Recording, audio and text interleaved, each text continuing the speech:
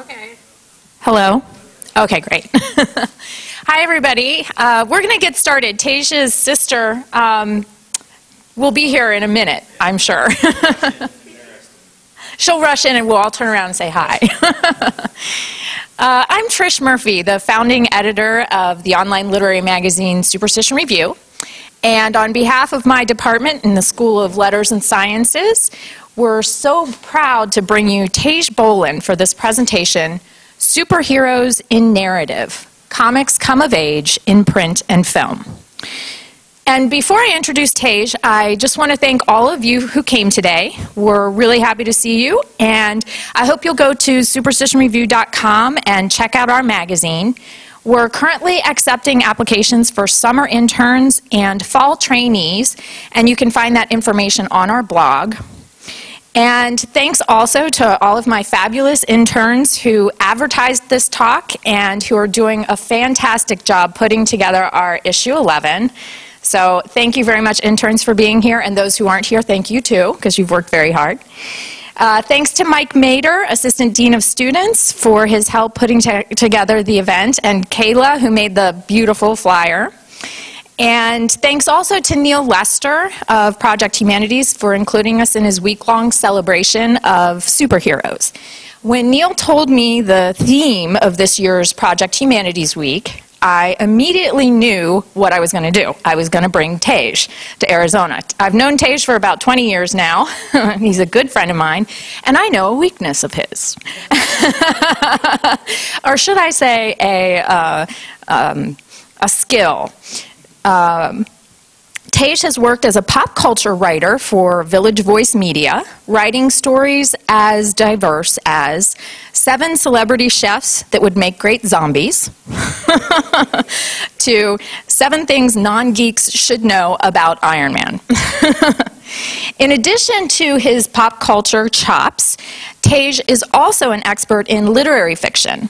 He is currently assistant professor of creative writing at the University of Colorado, Denver, where he also serves as faculty advisor for the student newspaper, The Advocate. His fiction has most recently been seen in South Dakota Review and Hawaii Pacific Review, and also in Superstition Review. We were very happy to have some of his pieces in our last issue, issue 10. His first novel, The Pull of the Earth, won the Colorado Book Award for fiction, and he's currently finishing up a college survival guide called Snarktastic, a second novel, and a collection of flash fiction and photography. And Teague, thank you so much for making the trek down from Colorado. I want to give you this Superstition Review coffee mug. Thank you so much.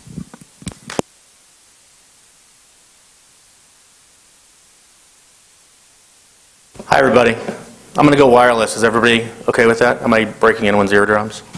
No, you're all good. Cool. Thank you very much, everyone, for coming. Thanks, Trish, for bringing me out. And thanks to Superstition Review for not only an awesome magazine, but for participating in this process. Very cool. I just want to take a moment, because this is sort of an event for me. I've been reading comic books since I was a very small kid, and it never occurred to me that at some point in my life someone was going to invite me to another state to come and talk about them. So I just want us all to respect the moment just for a minute, because this is, yeah, everybody take a breath.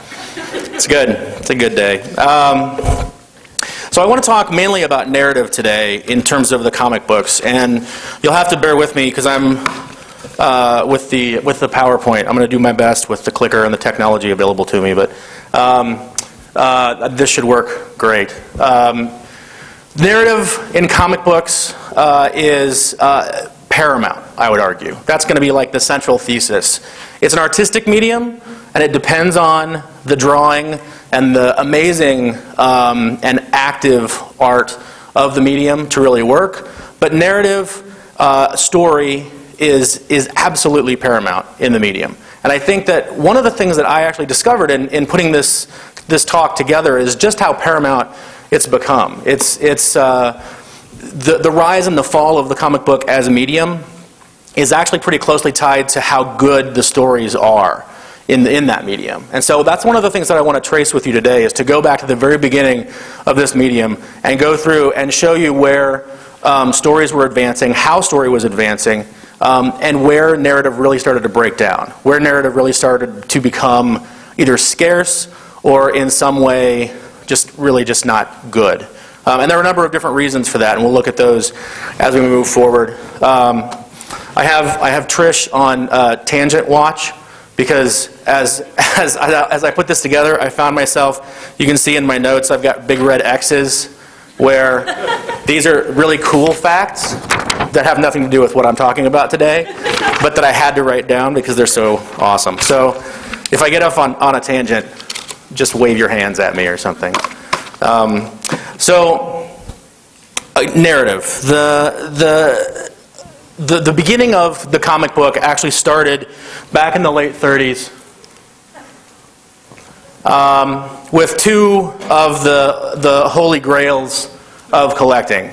You've got Action Comics #1 and Detective Comics #27. And you can see 1938 and 1939. This is really where the medium began, essentially.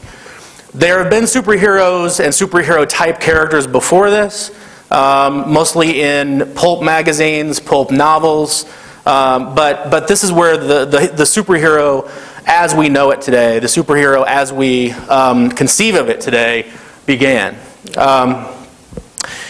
Just to give you an idea of how big these things are, this is my sister, everybody. Everybody clap for my sister who wore a superhero shirt.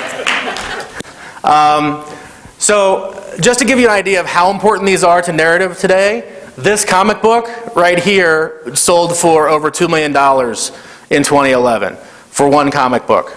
That's insane. Even for me, who wants that comic book very badly, that's crazy. But it shows how important these things have become, this medium has become, not only in terms of collectability, which is a big part of it, but also in terms of how important they are to modern culture.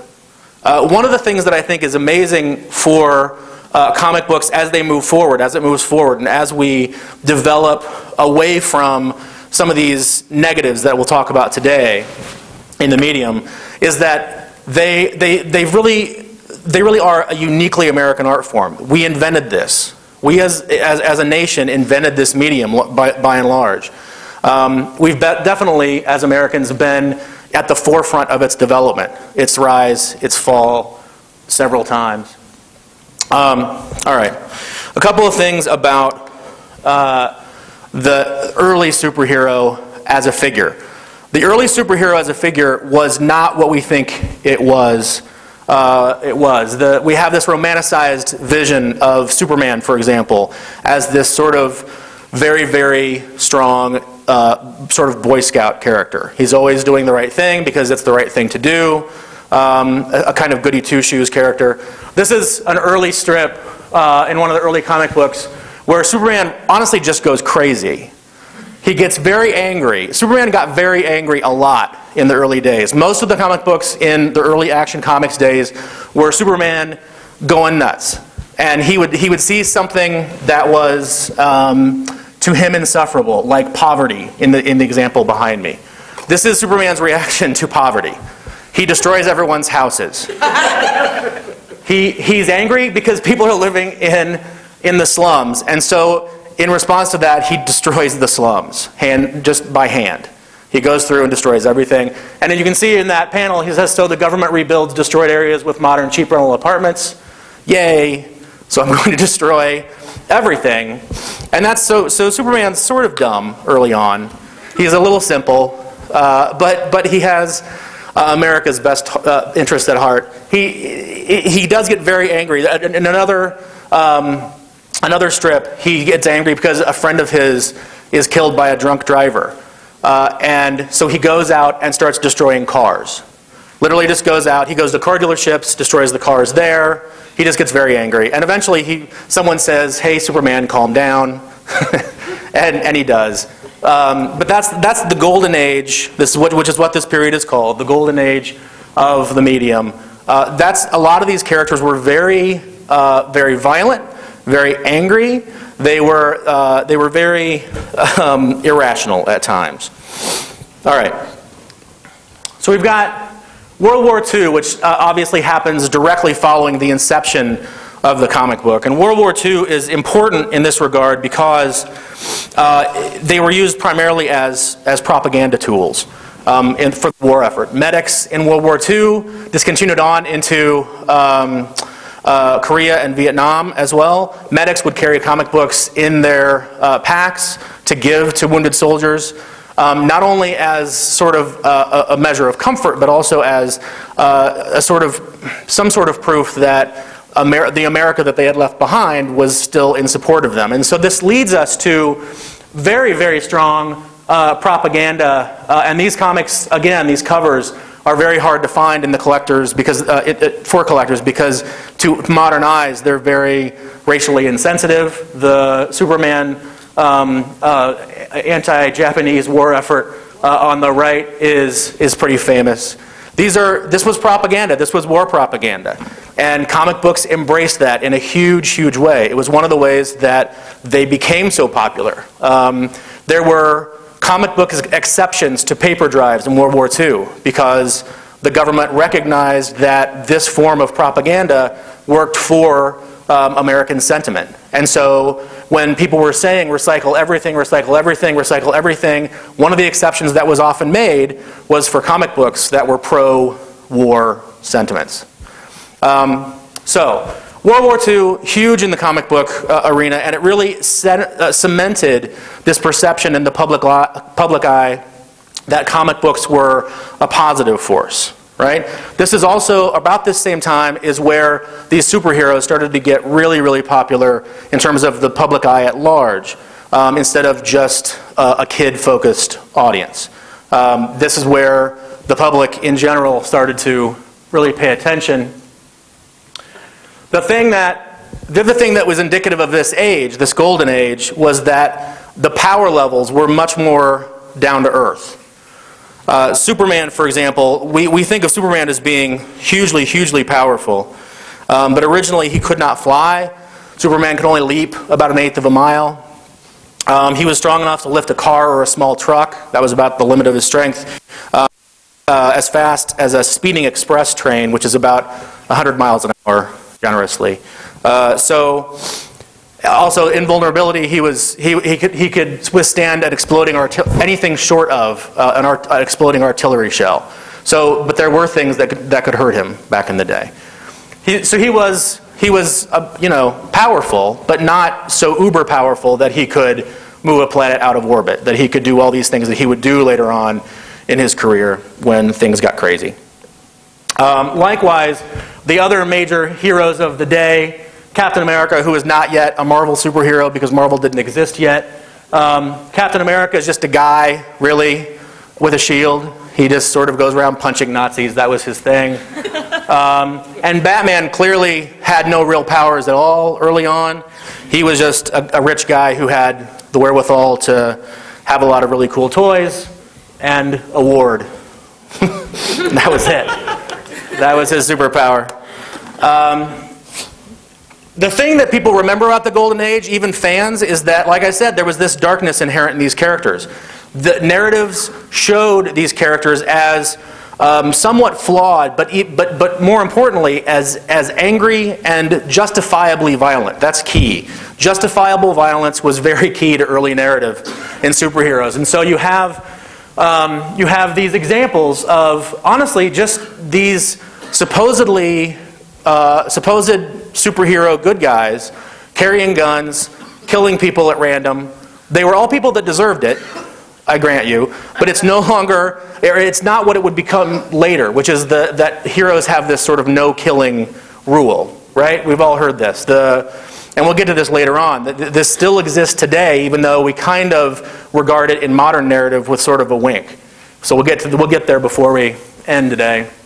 But people will say Batman never carried a gun. That's not true. Batman carried lots of guns. Batman had planes with guns mounted on them. Superman, likewise, was pretty violent. Here he's threatening somebody with a gun. threatening to shoot them. And over here, this is one of my favorites, where he's saying, run for your lives if you don't want to be burned to a crisp. But Superman's starting that fire. This is a fire that Superman's starting, and then he's like, oh, run. Very heroic.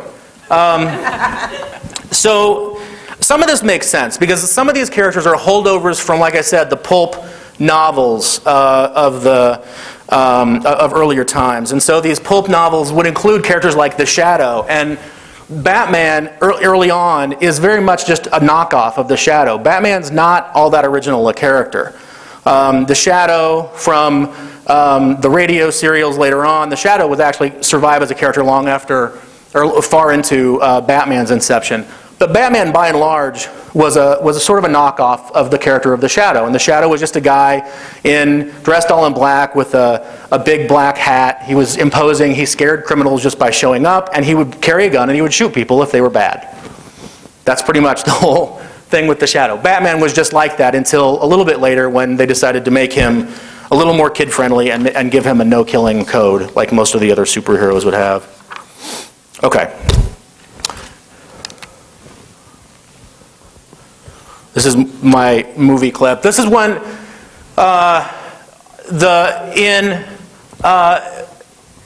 during this period of time, narratives were starting to interact with comic books in a very specific way.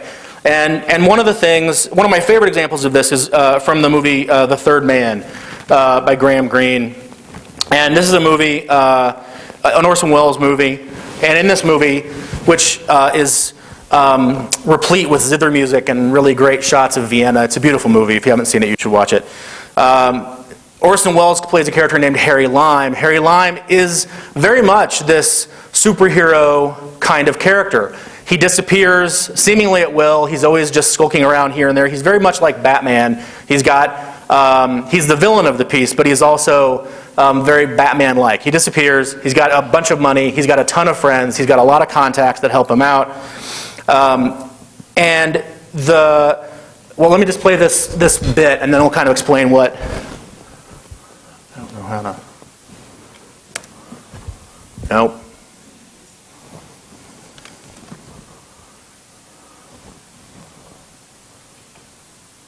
Okay. Let me explain this clip.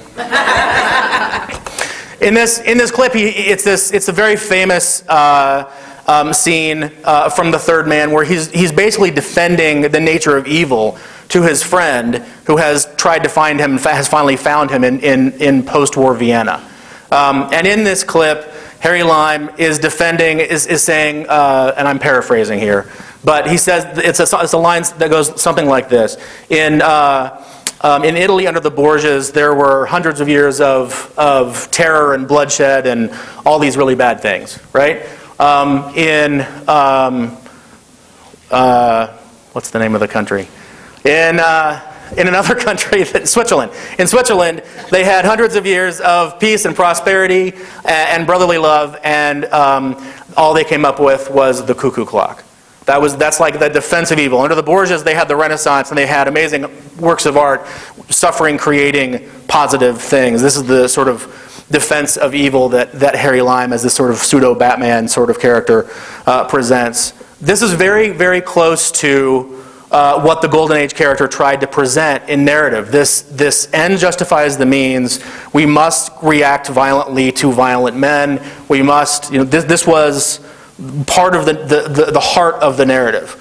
And there's a great scene at the end of that scene where Harry Lime delivers this speech and then sort of walks away, skulks away through a children's playground to escape, to get away, to make good his escape. And I think that's a really strong metaphor visually for the way that the United States and its society, and especially the folks in power, were starting to regard comic book narrative as this sort of power skulking around the playgrounds of its youth, because it was a medium that we were starting not to trust for a number of different reasons. One of them was that the war was over and there was no need for propaganda anymore. Another one was that we were entering into a very conservative era just overall, and Americans were starting to mistrust anything that might be misleading their youth. And that led us to, whoops, I already transitioned. That led us to The Seduction of the Innocent. This is Frederick Wortham's 1954 book that really vilified comic books in a major way. It was a response not only to the violence in comics, which was a big part of it, and we'll get to that in a second, but it also had a lot to do with the presumptive sexual content of comic books. And Wortham in his book points to a number of different places where this takes place. In terms of superhero relationships, he specifically talks about Batman and Robin having a pseudo-homosexual relationship, which is absolutely not in the comics at all, but that was the accusation, and that actually has cropped up. That's survived. That accusation has survived throughout the decades since. It comes back up as sort of, it's more of a joke now. Back then it was not a joke at all. He also talked at length about Wonder Woman being a kind of pseudo-bondage character, which was actually, that was totally true. That was just true. The guy who invented Wonder Woman was totally into that. So that was a fair cop. But the rest of it, not so much. And The Seduction of the Innocent as a book really started to vilify comic books as a medium. This is the first gigantic blow to the medium, where narrative was really starting to ramp up and really starting to really reflect the larger culture in movies like The Third Man, for example, and play with that idea of the hero in media. This is where it all just gets stopped cold, right? It really stops when the U.S. Senate has their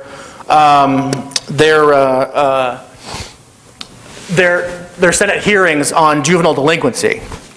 And Senator Estes Kefauver calls up a number of people, one of whom is Bill Gaines. Bill Gaines was the publisher of EC Comics, which was the leading comic book company at the time. DC was still doing well with Superman and Batman, but EC was doing a lot of horror comics and crime comics, some superhero stuff mixed in with that. And this is just from the hearings that they had. Senator Kefauver says, here's your main issue, and this is the issue he's referring to, crime suspense stories. There seems to be a man with a bloody axe holding a woman's head up, which has been severed from her body. Do you think that's in good taste? And Bill Gaines, by the way, who was really angry at this process, he felt as though this was a personal attack, and in some ways it was. He says, yes, sir, I do, for the cover of a horror comic. And then he describes what a cover in bad taste would be. And notice what he says here. It would be holding the head a little higher so that you could see the blood dripping from it, and moving the body over further so you could see the decapitated neck. And the interesting thing about what he's describing there is that's the original art to that cover. The original art to that cover showed both of those things. And he, as the publisher, said, no, we can't do that. We have to crop it, essentially, so that it's not so graphic. So his anger to this specific cover especially was understandable. He was self-regulating already to some degree, or at least how he perceived it to be so. And he was still being brought to trial before the U.S. Senate to sort of defend it in some way. The problem with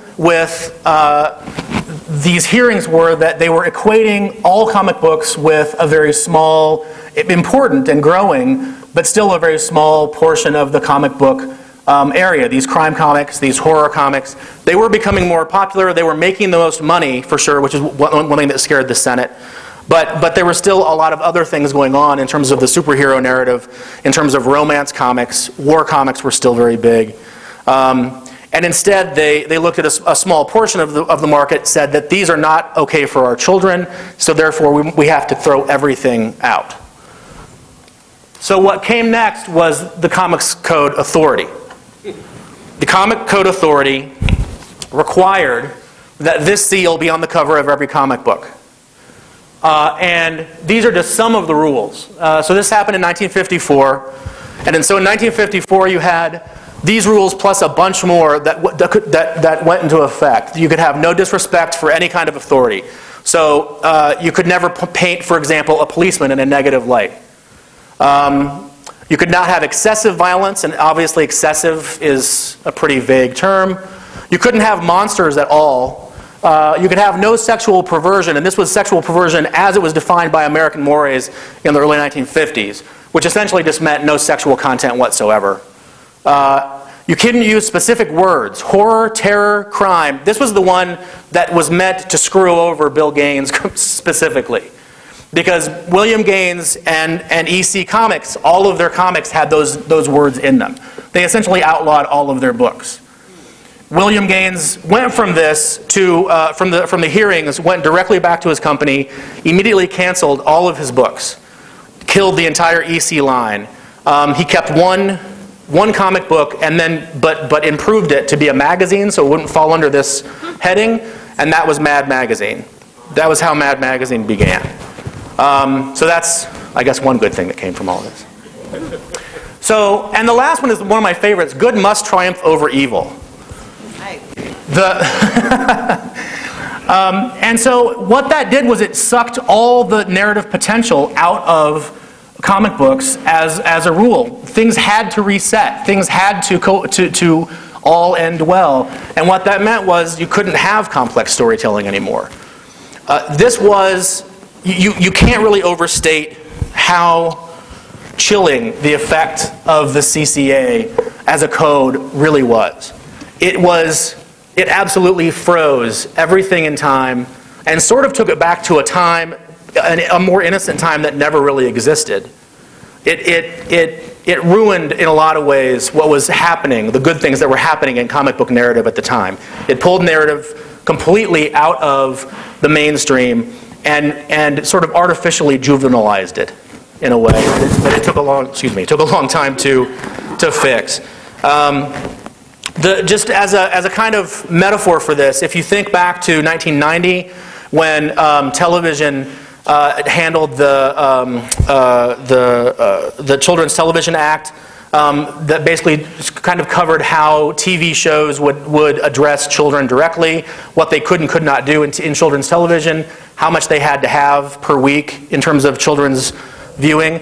If you think about it in terms of what the CCA did to comic books and transferred that over to television, it's like if in 1990, instead of just saying you have to show us 5 hours of children's entertainment per week, instead if they just said all TV has to now be okay for a 5-year-old to watch.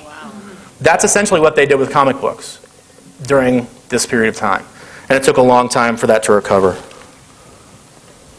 Silver Age comes along, and this is where they start trying to figure out how the medium deals with this first blow to it. The first couple of comic books in the Silver Age, Showcase number 4, The Flash comes back. Later on in the Silver Age, we get the Marvel Revolution, where Marvel Comics comes out and really discovers a new way to create complex storylines. In the early Silver Age, the reaction to the Comic Code Authority was to make everything sort of, like I said, juvenilized. It was very oversimplified. This is why Superman started to have all the powers that he would come to have. He started to have ridiculous powers like super landscaping. Super weaving is one. This is his super sneezing. Anything that Superman did was super, and it was because they had no way to address real story, real narrative anymore. You couldn't have a real story, so instead we have. This is why most of Superman's adventures in the early Silver Age are him trying to protect his identity from being discovered by Lois Lane or Jimmy Olsen. These were simplified. These were innocent. These didn't have to worry. He didn't have to worry about Superman killing anybody. He just wanted to not be discovered as Clark Kent for a while. Batman, similarly, a very street-level kind of guy, went from killing people, snapping their necks, fighting crime, to going to alien worlds, meeting Batmite, and getting married in an imaginary story. And it deserves mention now that the imaginary story, which seems like a redundancy in comic books because they're all imaginary stories, but the imaginary story was born in the Silver Age during this period because it was the one place where you could do something bizarre, like have Batman get married, or have Robin die, or have Superman get exiled to another world, without it really meaning anything, because it was an imaginary story. And so at the end, it was sort of a what if this happened. and you could go back to normal continuity for the next issue and it was all fine. It was one of the first stabs at trying to remature the medium. Then comes the Marvel Revolution. Marvel comes about and says, okay, if we can't have violence, if we can't have mature narrative in an external sort of way, Marvel says we're going to internalize that strife now. We're going to start telling stories where there are flaws that are inherent in the superheroes themselves. And that was really the strategy that Marvel Comics started with. You have Spider-Man, Fantastic Four, Avengers, X-Men. These were all very conflicted, very flawed superheroes. Spider-Man gets picked on the right over here. He's asking this girl for a date. He's a nerd. He doesn't get any attention. He's sad. And in this way, this internal conflict is something that readers could narratively connect with. It was a problem that wasn't banned by the Comics Code Authority. It was a problem that superheroes in this new narrative could have and be not only dramatic, so there was dramatic potential again in the narrative, but also as a side benefit, a big one I would argue, they were more sympathetic to audiences because they were more like us. So Spider-Man is a geek who can't get a date. Hulk and Thor and Iron Man are these superpowered guys who go around bickering with each other and starting fights with one another like they're on a playground. The Thing on top there is ashamed of the way he looks. It keeps going on and on like this. Daredevil, superhero Daredevil is blind and has those challenges. There were a ton of different examples of how these characters in Marvel specifically were allowed to be more emotionally complex. This is the beginnings of how comics are making their way out of that CCA. This was a video, but it's not working, so that's just a nice black box right now. What this was a clip from the Batman TV show, but DC's reaction to Marvel's greater complexity was to re-embrace the campiness of the medium at first. So they allowed ABC television to start the Batman TV show. You know, the no, that. I'll be my own clip now. So the Batman TV show came about as a direct response to Marvel's greater complexity. DC allowed themselves to be sort of made more innocent on television, and that again was a big blow in terms of the public image of superheroes, that they were campy and they were goofy and they were not serious. It took a long time for the public to get over that perception as well. And it was only really into the Bronze Age when TV shows like The Hulk and Wonder Woman were a little bit more realistic at least and started to dispel some of that. The other thing that DC, when they saw that the camp wasn't working, they tried to go more modern with one of their major characters Wonder Woman, and really just sort of messed her up as well. DC was struggling a lot in this era to try to figure out where they were going to stand in this new narrative scheme. The narrative effect of the Silver Age was that it was starting to reflect a growing sentiment in modern culture that that fantasy could borrow from reality and be taken seriously in some really important ways. The Lord of the Rings series, for example, even though it was written before, didn't really take on serious literary cred until the mid-60s. And that's because this was around the time when we as a culture, in American culture, started taking fantasy as serious potential literature, right? And we have Twilight Zone and Star Trek, which had, Twilight Zone obviously was a lot earlier. Star Trek in the late 60s was a much better example of the culture starting to really take on just how serious these stories could be, to the point where Star Trek, for example, had a ton of fans, one of whom was the Reverend Martin Luther King Jr., and who thought it was a grand sort of gesture towards the civil rights movement that you had Lieutenant Uhura, who was third in command of the Enterprise, and that was a huge step socially, right? So the Silver Age starts to take on some of these social issues. It starts to take itself more seriously. Marvel is a big part of that. DC sort of starts to figure that out. The Bronze Age starts in 1970 with a couple of things. Number one, the Comics Code gets relaxed and allows a lot more violence, a little more sex, which is where we get the Conan the Barbarian comics from. I'll come back to that in a second. It also relaxes its stance on monsters, which allows DC to start its horror line up again. And this is the first issue of Swamp Thing coming in, skulking in the background there. This Bronze Age switch in the Comics Code was brought about really because of Marvel's pushing of the boundaries of what was appropriate and what could be done in the Silver Age. So by the time the early 70s comes around, we've got a lot of these old walls starting to come down. A lot of them had to do with drugs. Drugs were a major issue in the early 70s. And early on in the 70s, we had this issue of Spider-Man.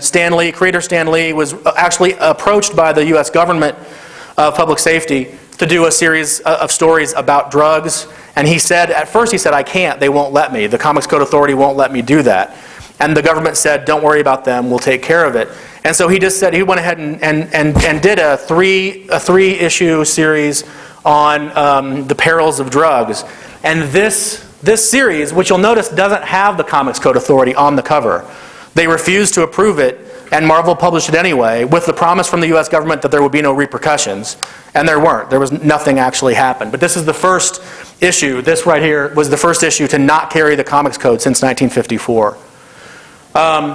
Later on, the Green Lantern, Green Arrow series went one step further and not only had a kind of a minor character having a drug problem, but this is Green Arrow's former sidekick, whose name is ironically Speedy, who is a heroin addict in this issue. But these were huge departures. These were directly against what the Comics Code had been only a few years before.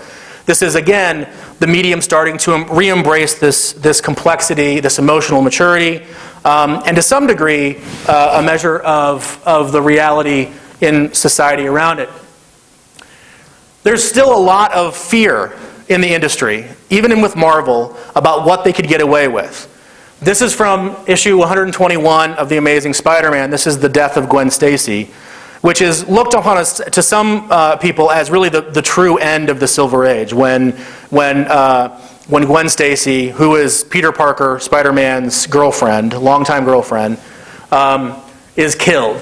The thing that I want to point out here is that Green Goblin pushes her off the bridge, Spider-Man shoots down a web and picks her up, and here you see this little snap right there. That's incredibly important. Later on, Green Goblin, who comes out, from this sort of expository narrative tradition, talks about how he's responsible for killing her. A fall from that height would kill anyone before they struck the ground.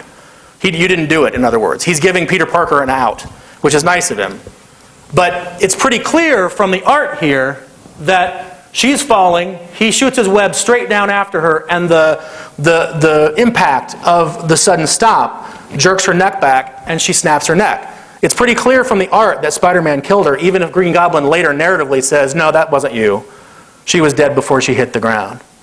So this is a good example of this transition time where narrative is moving from a more innocent time in this sort of stuttering step towards more emotional maturity. Spider-Man is essentially responsible for killing his girlfriend, but the story tries to give it itself an out, just in case there was an uproar about it. So there wasn't an uproar about it. I mean, there was an uproar in terms of the fans of the comic book, because it was the first time that a character of this import had been killed in a comic book. It was really the first time that had happened in any major way. So it was huge, but it wasn't looked upon negatively. Then we come to Wolverine, who took over comic books, has since taken over comic books. Wolverine is a response to a lot of things in comic books, but it's, for our purposes in this talk, it's really a response to how comic books are trying to reintegrate themselves into narrative as a media whole, right? Wolverine specifically is a direct descendant of two different figures. One was the success of the Conan the Barbarian book. Conan the Barbarian is sort of a violent loner who wanders the earth, doing good for good's own sake, and killing people along the way to do it. And that's pretty much what Wolverine is. Wolverine's pretty much just Conan Part 2. The look of Wolverine came directly from Dirty Harry, which was a movie that had come out a few years before. This is comic books really trying to reintegrate itself into this national media. It's still mirroring. It's still not inventing anything quite yet. It doesn't have the power to do it yet. Nothing's looking at comic books for a sort of lead in the narrative medium yet. But it is trying to catch up. It's trying to catch up. Also, in the Bronze Age and moving on into the late 70s, early 80s, there's a lot of social justice in narrative that becomes more and more and more important. In the 1970s, that meant a lot of civil rights stuff, a lot of racial integration stuff, and so that was very paramount. The X-Men are pretty well known to be a civil rights metaphor themselves, with Professor X as the MLK figure, with Magneto as the more militant Malcolm X figure. There's a lot of social justice stuff going on. This is again how comic books are looking at the world at large, adopting that narrative, infusing it into what they're trying to do, and giving it sort of a superhero spin. Towards the end of the 80s, in '78, we had Superman the movie come out. A couple years later, we had Superman 2 come out. These were really good indicators of how far comic books had come back. They're pretty mature for where they're placed within the Bronze Age. There's a lot that's going on. There's a lot of emotional complexity. There's a stab back at a little bit of violence at the end of Superman 2. He lets the evil Kryptonians just sort of fall into chasms and die. And we don't mind that. That's fine. At that point in our history, we're fine. There's a couple of Silver Age nods, including in Superman 2, where he splits into good Superman and bad Superman. That whole concept is very Silver Age. It goes back to a couple of very specific stories back in the Silver Age. But generally speaking, Superman is this watershed mark in pop culture, where pop culture is starting to recognize that comic books are a big deal in terms of narrative, that they have an effect. And it's borrowing from its entire history to put together this new mythology. Right? The other thing to keep in mind, though, is that a lot of those old aspects are still surviving. Superman in the movies is beyond hugely powerful. He turns back the planet to turn back time to save Lois Lane, which is completely nonsensical, really. You can't do that. But it also doesn't even come from the comics. The movies made that up completely, right? So it's a good amalgam of all that's come before, but it doesn't really go into where it's going to go.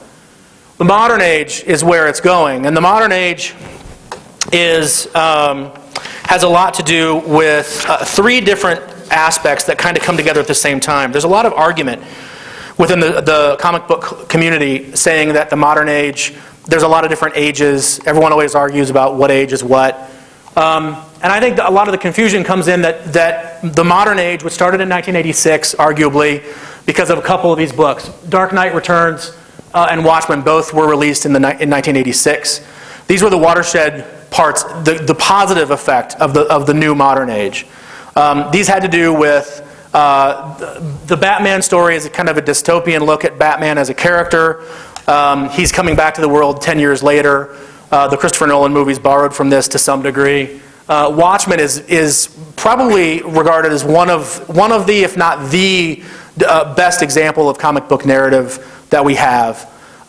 It's a limited series that began in 1986.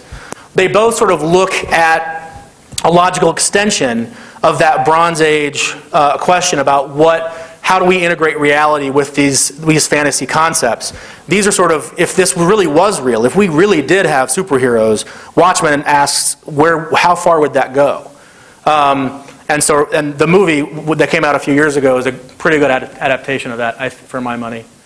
Other positive aspects of the modern age: Sandman, Neil Gaiman's Sandman, fantastic, out of continuity, but amazing. Starman, James Robinson's Starman, also very nostalgic, sort of look back at comic books as they've come along. The modern age is, in comic books and narrative, is actually very postmodern, because it's very much about itself. It's comic books looking back at itself and saying, here's what we were, here's sort of the questions that rise from where this narrative has come from. Okay. That then leads to the Batman movies, which were awesome in a number of ways, but specifically in terms of narrative, it was amazing, I think, to me and to a lot of other fans that they not only were as goofy as they were able to be, but they took themselves seriously at the same time. And that sense of serious goofiness was really indicative of where comic books were at the time, especially, right? It poked fun at itself to some degree, but it was also, I mean, in a lot of ways, really, I mean, if you look at Jack Nicholson's portrayal of the Joker, it's pretty vile. He does a really good job of being an awful human being in that role, which is exactly what he's supposed to be doing. And despite the fact that every fan was like, Michael Keaton can't be Batman because he was Mr. Mom and whoever else, again, that worked. And it had to do a lot to do with Tim Burton's vision of that and how that darkness integrated with the realism and narrative and superhero narrative. Okay, so that's the good side of the modern era. The bad side of the modern era, this is where narrative really stalls out again. It stalled out first with the CCA and the Code and Wortham's Seduction of the Innocent. Now again, it stalls out in two different ways, and they both have to do with money.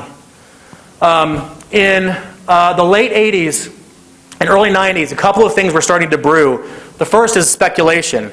People are starting to realize that comic books are going to be worth money. Remember back at the beginning of the talk when I said that Action Comics #1 sells for over $2 million. That started to become apparent back in the late 80s, that people were starting to pay serious money for old comic books. So people started to buy comic books not because they wanted to read them, but because they wanted to invest in them. That brought about a huge surplus of comics, and that brought out a huge plummet in their value, but also in how good they became. You can't put out that much product and keep up quality control, frankly. Wizard was a magazine in the early 90s forward that just went defunct a couple years ago. It honestly very much involved in the downfall of the comic book in terms of its upswing and marketability. Wizard magazine was all about marketing comic books. It wasn't about actually respecting them for the form, ultimately. So the speculation boom was one problem. The other problem was image comics. In 1992, a bunch of artists defected from Marvel because they wanted to own their own characters. Rob Liefeld and Todd McFarlane were two of them. These are the books that they put out under the new Image banner. They started a new company under themselves so they could own their own product. That sounds fine. The problem was that everybody who defected from Marvel were all artists. They weren't writers. And so all these guys thought they could write a story because they knew how to draw well. And that's not the case at all. So we have this Image era that's full of really beautifully drawn, completely empty stories. And people bought them en masse for a long, long time, far longer than any of us should have. Spawn #1, excuse me, for example, sold millions of copies. It is by far, I think the official number is like 1.7 million copies. At that number, it is by far the most widely printed comic book from an independent company like Image, still to this day. The problem is that at the same time, people were buying those sometimes 10 or 20 at a time because they were convinced that in a couple years this is going to be worth hundreds of dollars, if not thousands of dollars, and they would clean up. And now you can find that comic for like $1. A lot of places. They're just not worth very much. But it all has to do with these two new parts of the modern age, the speculation and the sort of artist as superstar, as exemplified by Image Comics, where, again, narrative took a back seat. Story isn't as important. It's all about the art, it's all about the money, and story sort of falls away. This was a huge setback to narrative comics until what I'm calling the comic book renaissance, which started in 2001 with September 11th.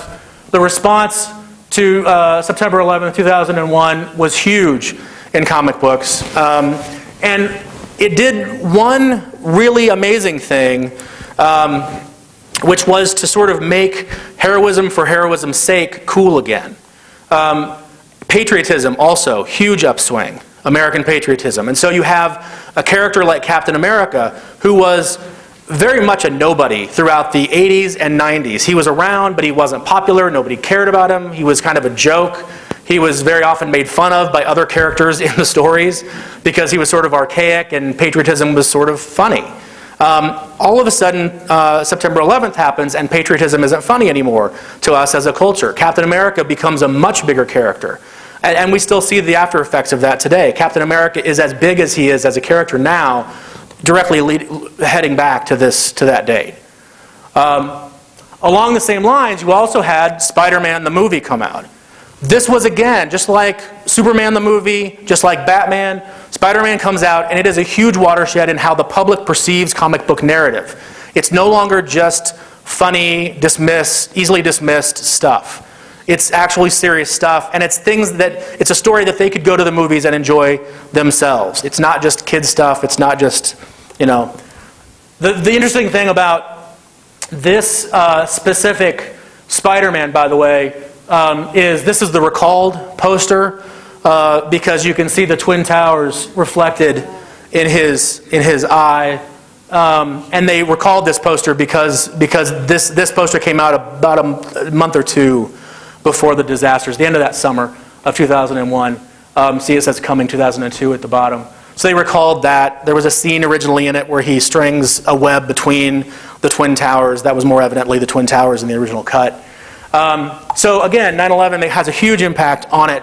And moving forward, story becomes even more paramount. Once again, we kind of leave the image era behind and we're moving into this new era of narrative where story starts to really make a difference.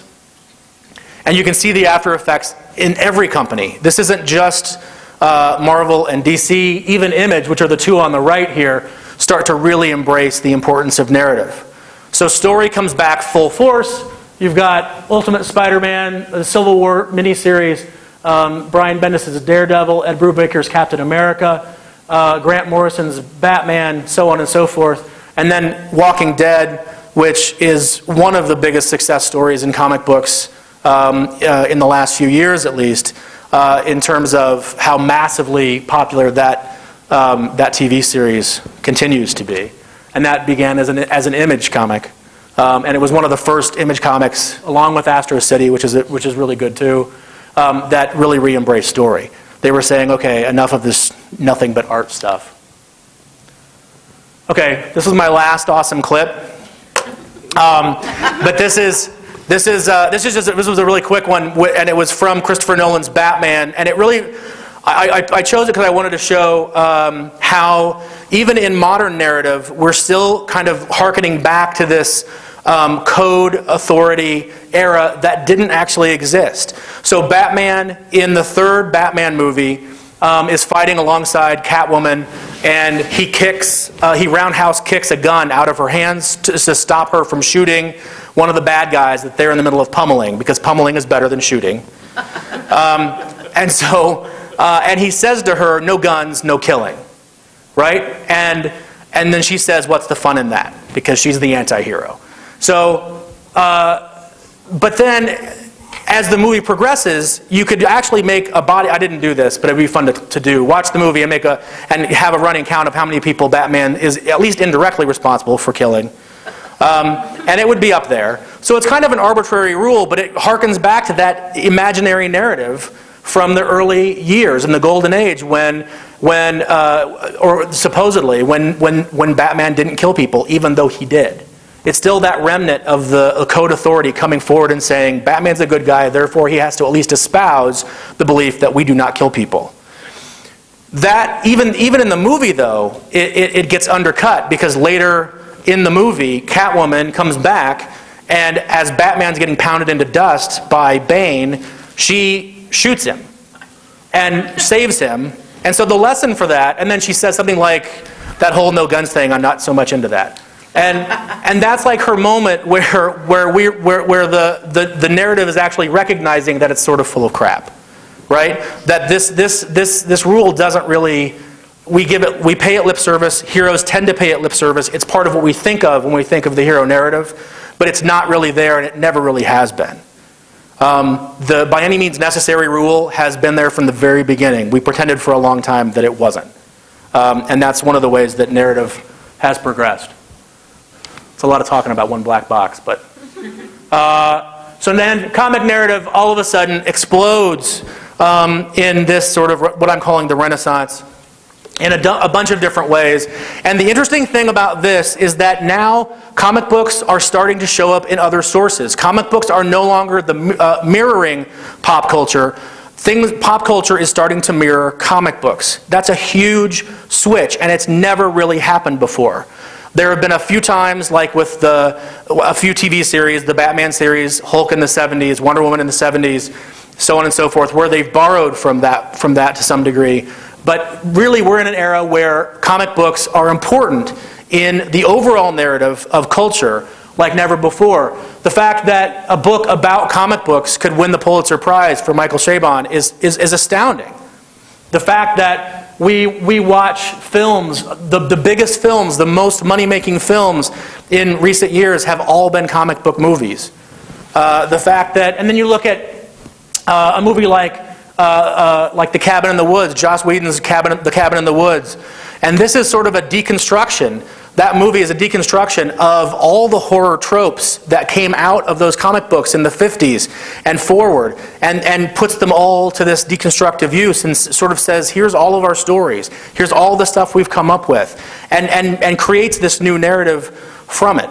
It's pretty exciting stuff. It's amazing that we've gone from being absolutely inconsequential to being absolutely vilified, this is as a medium, to being artificially juvenilized, and then slowly crawling out of that narrative hole bit by bit by bit.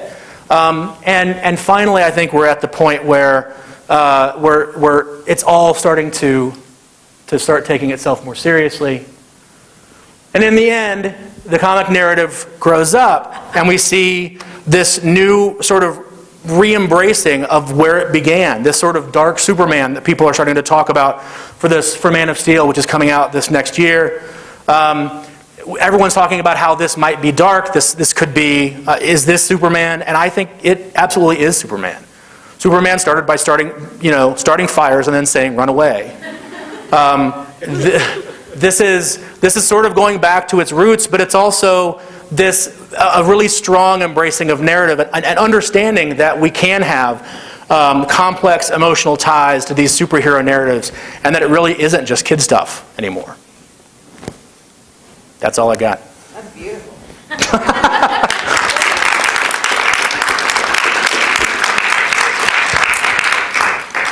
a little after. We're 3:08, but I think Sorry about that. Oh no, it's wonderful. I was trying to go fast. But I think we have some time if anybody has some questions. Do you mind? I don't mind at all. Yeah. Hey, well, I just have a quick question. Yeah. What is one of your favorite comic book series? Oh, wow. I have so many. No. Well, I was talking with Nick earlier, and I have complete runs of both Amazing Spider-Man and Avengers from the very beginning, because I love them so much. I'm very much a Marvel guy, because that was just the era that I grew up in. DC was not as mature, not that I was mature, because I was 6, but still. Yeah, so I mean, I love those very much. And I still love rereading some of those classic arcs. Those are some of my favorites for sure. Yes? So you talked about an adaptation of comic books in movie media and TV media.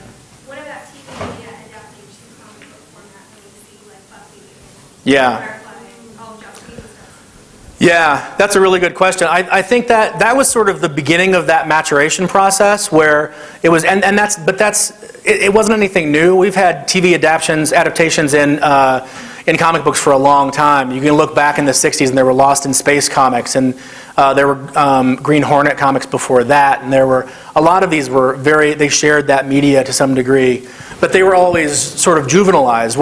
Those you're talking about, especially the Buffy comics, were purposefully they took themselves very seriously. They really worked to be complex emotional narratives in a sense that was of literary import to some degree. Joss Whedon is, he's one of those guys that all comic book geeks sort of want to be.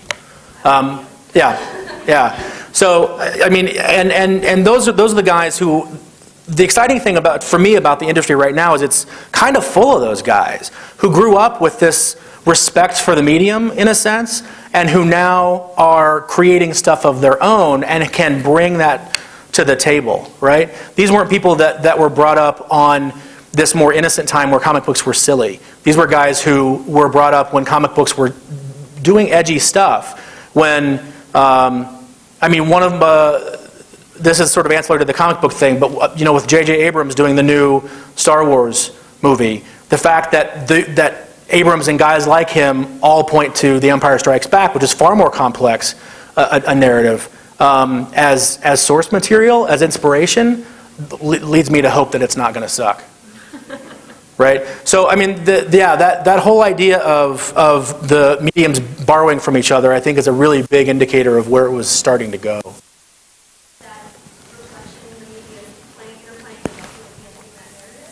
I think so.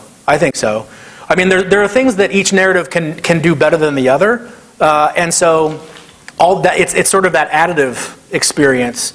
I have a friend of mine who, huge Firefly fan, you know, has read all the stuff that's out there to read, has seen them all, you know, a bunch of times, and he could probably do this entire thing on just Firefly and how awesome it is, but I think that complexity comes through the mixing of the media, for sure.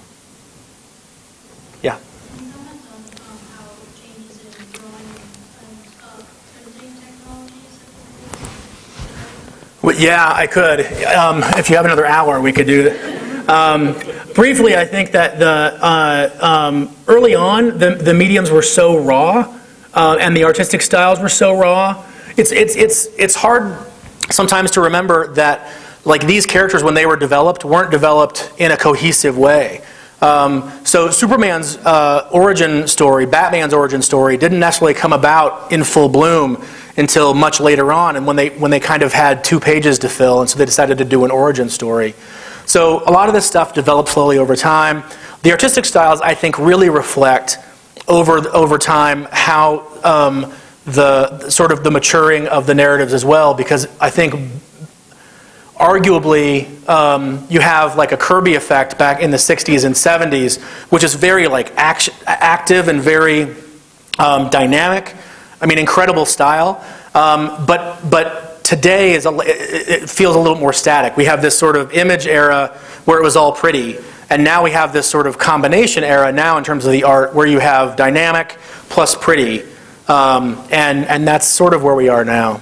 The medium, I think, has made a big difference in terms of how we see comic books as a thing. We went from newsprint, the really cheap newsprint, to now we have glossy stock, and it's incredibly expensive comparatively because of it. So there's been a lot of changes over time that have affected the way we read that medium. But yeah, that's a good question. I'll need a lot more time to answer it fully.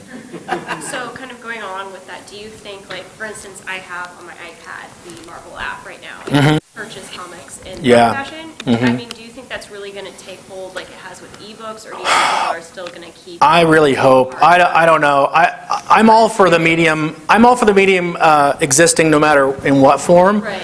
But at the same time, if there comes a day when they no longer print them in the real world, I'll be very sad.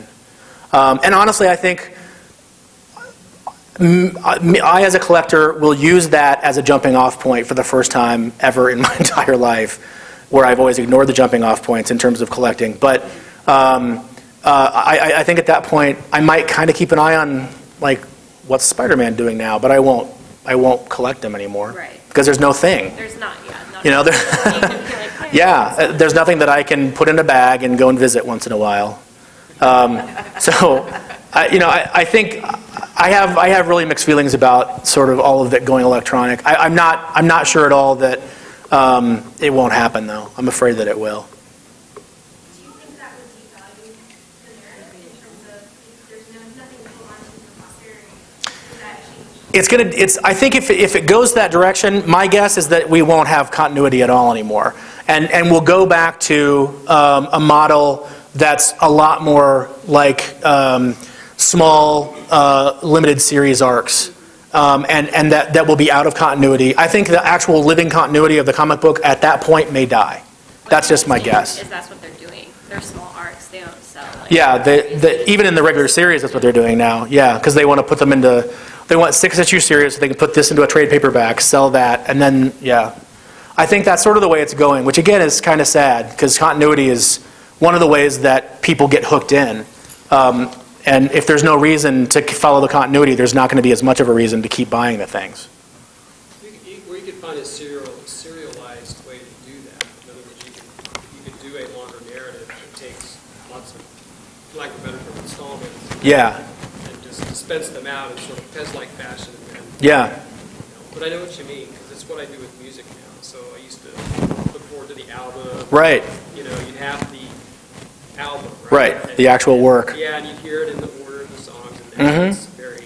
And there's a lot of. Song, and then I'll buy that song. Well, it's the same thing with me with CDs. Like I used to have a ton of CDs. I can't. Yeah. So I bought a CD. And there's a lot of esoterics that you lose in the digitalization of that, because just like with record albums, you used to have, you know, the cover art and the liner notes and the jacket, and there's all these different like modes of communication. Same with CDs, same thing with comic books as a medium. You have the advertisements, and I mean, one of the things that when I was doing pop culture writing, I would go back sometimes to these ads that were ubiquitous in comic books specifically, and like but magazines too in the 70s and 80s, like Hostess fruit pie ads were absolutely, everybody knew exactly what those were, but without the comic book as medium, they wouldn't exist. So if you have a digital form where you don't have advertising anymore, or don't have advertising in the same way, you lose that point of reference culturally, which kind of sucks.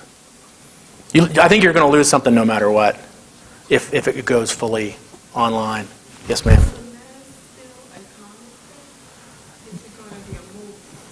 Which one? Man of Steel? There's still a couple of Superman comic books. But that's the movie that's coming out this summer. It's sort of based on the comic book. We have yet to see exactly how much the script goes off the comic book. But they're kind of rebooting the series. There was that Superman movie a few years ago, and it had problems, it had issues, and then and now they're kind of rebooting it. They're starting it over again. So we'll see. I'm hoping it's not terrible. That's always the fan hope. Please let it not be terrible. Can you talk about the video game as a medium? I'm just curious to what extent this has transferred over. I really don't have much knowledge of that at all. Comic books have been, they've tried to transfer the comic book narrative over to video games for a long time. I think we're just reaching the point now where the narratives are complex enough to actually hold them. The powers are still a problem, though. Having a character as powerful as Superman, for example, even just simply the power of flight puts another dimension into a video game that it doesn't normally have to necessarily work with. So I mean, there's a massive multiplayer online game for DC. There's one coming out for Marvel, I think. The ones that I know most about are sort of my daughters actually play the Lego Batman series. And then in the new one of that, they have all these different DC characters. And it's interesting to see how they portray, because it's kind of cheesy, it's a little funny. They play them for humor. And so Batman's sort of this ridiculously dark, sort of grim, grunting sort of hero. And Superman is this sort of, like I said at the beginning, this Boy Scout sort of doofus who sort of goes in and busts things over and fixes problems by tearing down slums, for example. So the video game response to superhero as narrative, I really think with games like the Red Dead Redemption and these massive storylines in video games, it's really just starting to approach where you could actually play a comic book all the way through.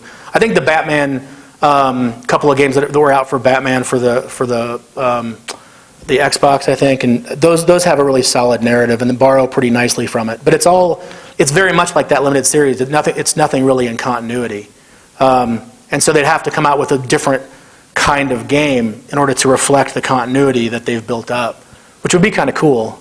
That may be where it goes next. I don't know. That would be cool. I'd never leave the house. That'd be it for me. Yeah.